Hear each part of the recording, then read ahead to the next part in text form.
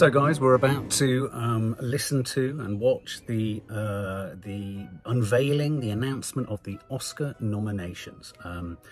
Apologies if when it gets to the narrative short, I go pale and green with envy. More seriously though, it's going to be interesting to see what jostles to the front here.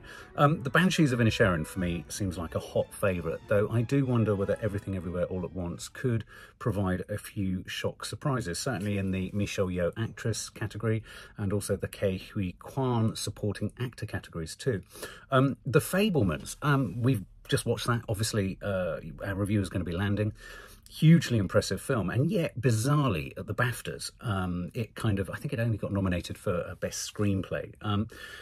So that's a curious one. A lot of chat about whether the more sort of box office friendly films are going to do well. Top Gun Maverick, Black Panther, Wakanda Forever, more often than not, as I've said before in the weekly rushes, they do well in the visual effects departments, makeup, all those kind of things. But it'll be interesting to see if the Oscars decide to go more populist in the Best Pictures. Another film that I'm kind of intrigued to see how it does is All Quiet on the Western Front. I think that could easily snag the Best Foreign Picture. Tar is in there, obviously. I'm a lone fish in a shoal, or is it a shoal? Yeah, a shoal of many people who love that film, love Cate Blanchett's performance. It did not resonate for me at all. Contrary to what some think, it's not born of misogyny. It was born of what I found an inauthentic performance at the centre of it. And I didn't particularly think the filmmaking was that radical or clever. So yeah, I mean, I think those are the films that are going to be jostling for attention. Just to reiterate, The Banshees of Inisherin, Everything Everywhere All at Once, All Quiet on the Western Front, Tar, and The Fabelmans. Other outsiders that could possibly nibble at this is, Aftersun. Could Paul Mescal be up for an Oscar nod? Could also The Woman King, director of The Woman King, Gina Prince Bythewood, could she also potentially get an Oscar nod too?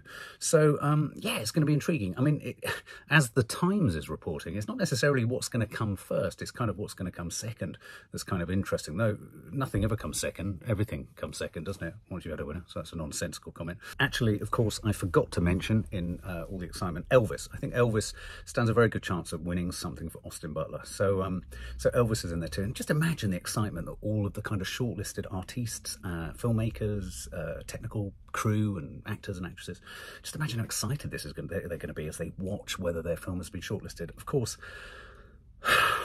if only we could have been too. Today could have been a very different day.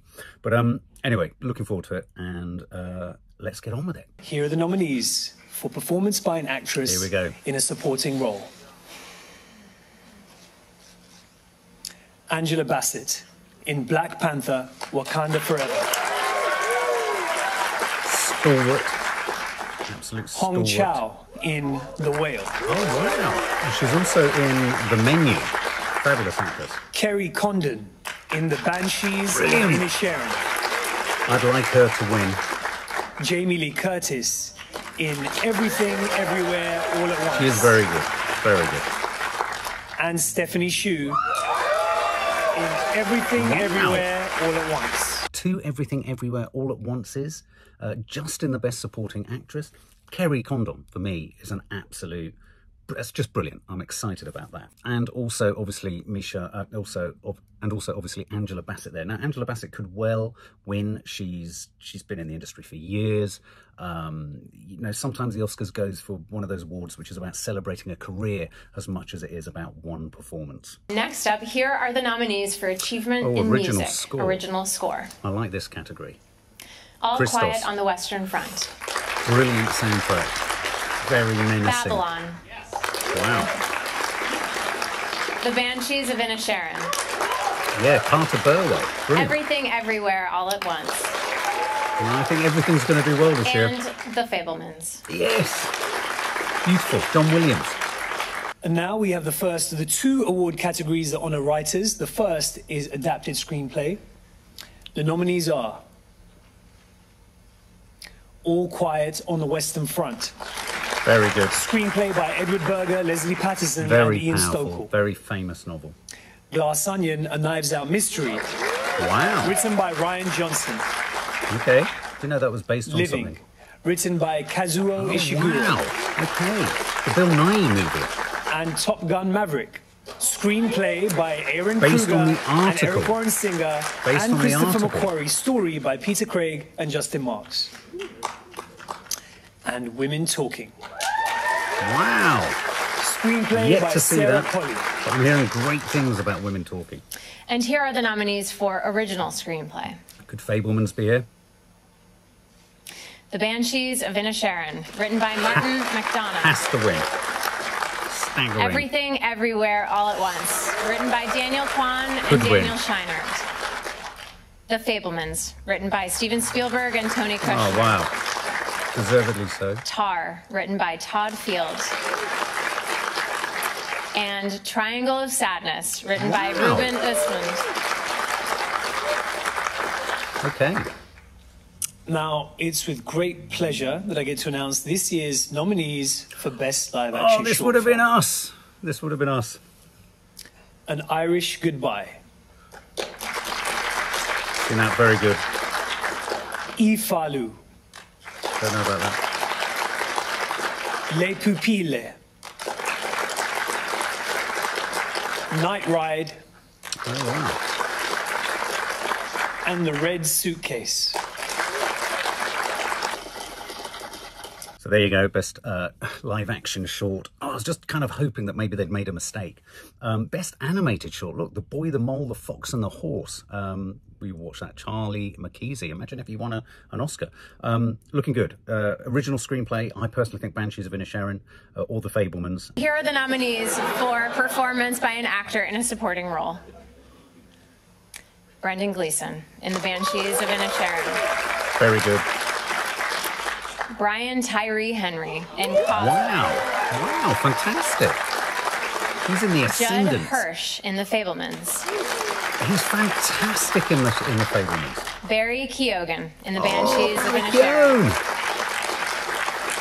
Keoghan. And Ki Hui Kwan in Everything, Everywhere, All at Once. What do you think, guys? Ki Hui Kwan, I think, could win that. So interesting best supporting actor selection there. Brendan Gleeson, he's extraordinarily good.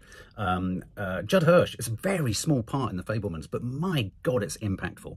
Brian Tyree Henry, obviously he came to sort of prominence with Atlanta. He's been in so many movies, just keeps banging in meaningful performances. But I'm absolutely tickled for Barry Keoghan.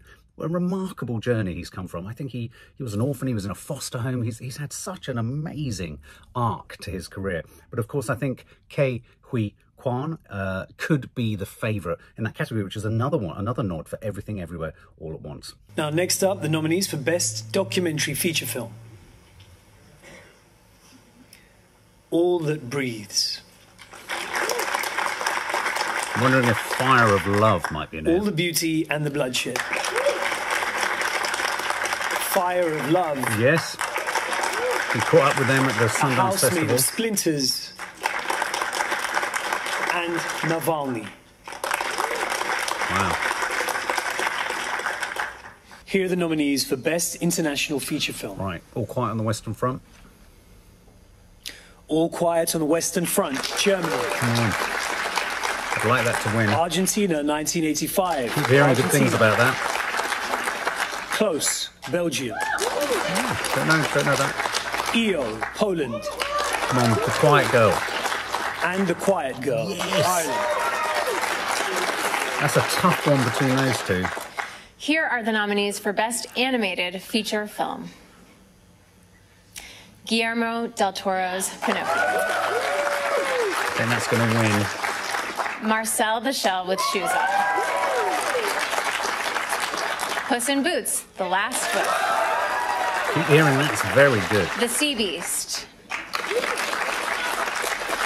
And Turning Red. Ah, lovely.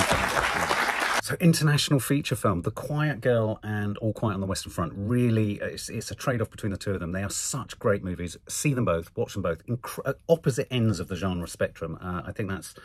I'm split between the two, if I'm really honest. So obviously all of the other more technical nominations we're not featuring, but at the end there'll be a total tally for each film, and All Quiet on the Western Front is doing very well, as is Elvis and as is Babylon. The nominees for Achievement in Film Editing are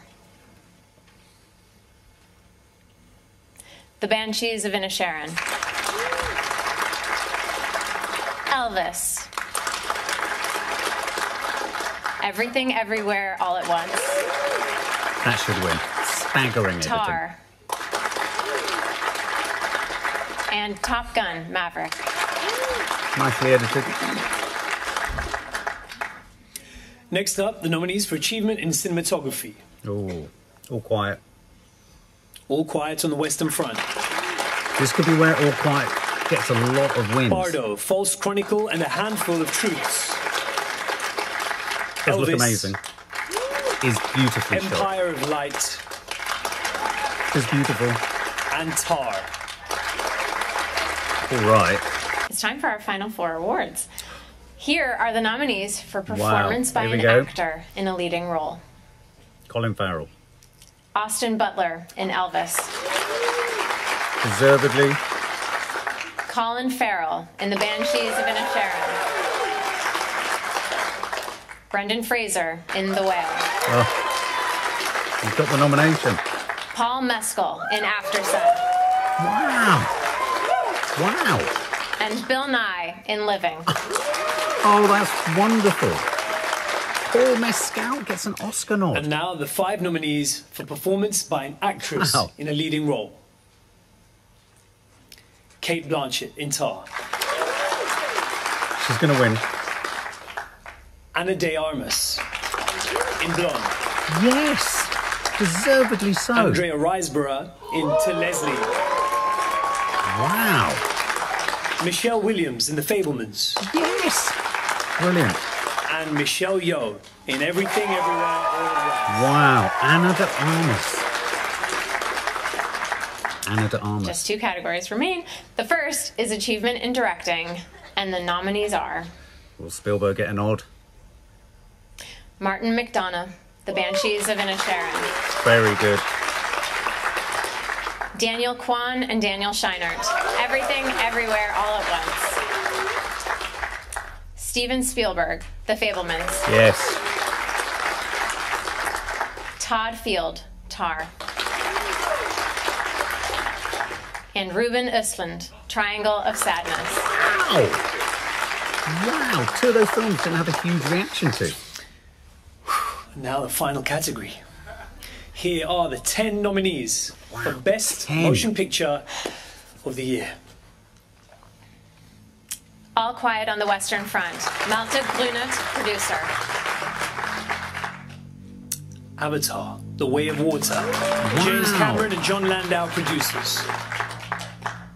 The Banshees of Inisherin, Graham Broadbent, Pete Chernine, and Martin McDonagh, producers. Elvis, Baz Luhrmann, Catherine Martin, Not surprising. Gail Not Berman, surprising. Patrick McCormick, and Skylar Weiss, producers.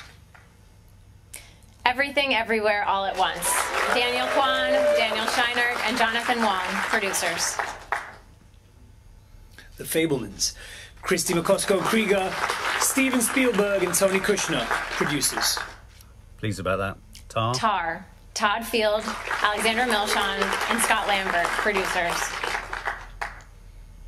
Top Gun Maverick, Tom Cruise, Wow. Christopher McQuarrie, David Ellison, and Jerry Bruckheimer, producers. Triangle of Sadness, Eric Hemmendorf and Philippe Aubert, producers. Wow. And Women Talking, Dee Gardner, Jeremy Kleiner, and Frances McDormand, producers. Wow. So there we have it. There we have it. So not a lot of surprises in there. A few surprises in there. I think Hong Chow for The Whale is a nice surprise. Kerry Condon is really wonderful. Stephanie Hsu for Everything Everywhere All at Once. That's in the Best Supporting Actress. In Best Actor in a Supporting Role, Brian Tyree Henry, I'm feeling, and Barry Keoghan are 2 really pleasant additions. As I say, I think that's probably going to go to Ke-Huy Kwan. Sorry if I'm pronouncing his name incorrectly. Best International Feature Film, All Quiet on the Western Front has to get there, but I think The Quiet Girl is a close contender. Incredibly sensitive, contemplative film. Wonderful that a film like that, so gentle in a sense, should kick through to the Oscars. That's just such wonderful news. Just want to give a few nods to some of the technical nominations. All Quiet on the Western Front has got a lot of those. Elvis has got quite a few of the technicals, cinematography, production design, deservedly so. Visual effects, unsurprisingly, Avatar is in there. The Batman, Black Panther, Top Gun, but also All Quiet on the Western Front. Nominations for Best Actor, as I say, the big surprise is Paul Mescal, After Sun. The wonderful addition is Brendan Fraser, deservedly so, for The Whale, and Colin Farrell for The Banshees, and Austin Butler. I mean, they're all brilliant. Bill Nighy, wonderful too. I personally just think Bill Nighy doesn't quite match those other performances. Best Actress, it's a surefire fact that Cate Blanchett's going to win, but I'm absolutely chuffed that despite the controversy, despite the polarising effect of Blonde the movie, Ana de Armas has been nominated for Best Actress. It would have been criminal if a performance like that went unnoticed. I think this is going to be a competition between Michelle Yeoh and Cate Blanchett. Wonderful to see Michelle Williams in there, and a real surprise to see Andrea Riseborough. I'm shocked and surprised, to be honest with you, by Triangle of Sadness being at the top there. I know it won the Palme d'Or. I know a lot of people love it. I just felt it fell short. I know Nanny Di doesn't agree. Best Director, wonderful to see the Fabelmans in there. Steven Spielberg, Tar, obviously, Banshees and Everything Everywhere All at Once. I think it's going to be one of those two. And for Best Picture, perhaps the surprise in there is Women Talking. Haven't yet seen that. And the gesture towards the box office titans, Top Gun, Maverick and Avatar. A surprising absence there, actually, is Black Panther Wakanda Forever. I don't think Top Gun or Avatar are going to get Best Picture, only because I think they're going to, the Academy are making a gesture towards tentpole box office hits, but I think it will go to one of either All Quiet, The Banshees, Everything Everywhere All at Once, or possibly Tar. But you never know, the Fabelmans might please everyone. So there you have it. Those are the Oscar nominations for 2023, the 95th Academy Awards. And obviously, we're going to endeavour to be going through them live as they're announced. What do you think? Has anyone been missed that you think should have been included? Any surprises there for you? And who are you hungry for to win some of these awards?